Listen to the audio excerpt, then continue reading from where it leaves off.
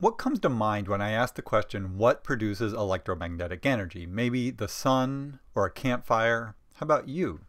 Because the fact is, everything with a temperature above absolute zero emits electromagnetic energy. This energy everything radiates is called blackbody radiation. Just as ranges of electromagnetic energy across the spectrum can be characterized by their wavelength and frequency, we can look at the spectrum of blackbody radiation. A chart is a good way to visualize patterns in blackbody radiation.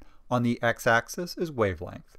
It is a log scale with low energy, long wavelength microwave radiation on the right and higher energy, shorter wavelength ultraviolet light on the left. This puts infrared energy, what we perceive as heat, right in the middle of the chart, and higher energy visible light to the left of that. Now consider an object at room temperature, about 300 Kelvin.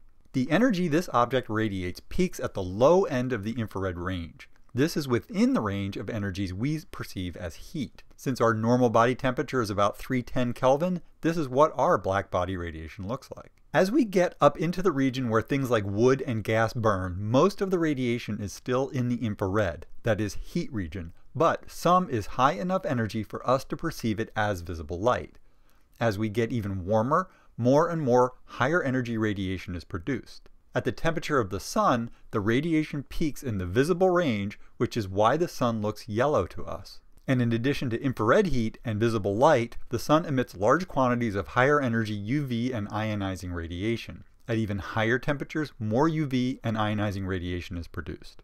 On the other end of the spectrum, objects well below room temperature still radiate electromagnetic energy, but this energy is below the infrared region of the spectrum. Based on the information in this chart, we can ask questions like, where is the flame from this lighter hottest? And be able to infer from the color that the blue region at the base of the flame is radiating the highest energy electromagnetic waves and therefore is the warmest part of the flame.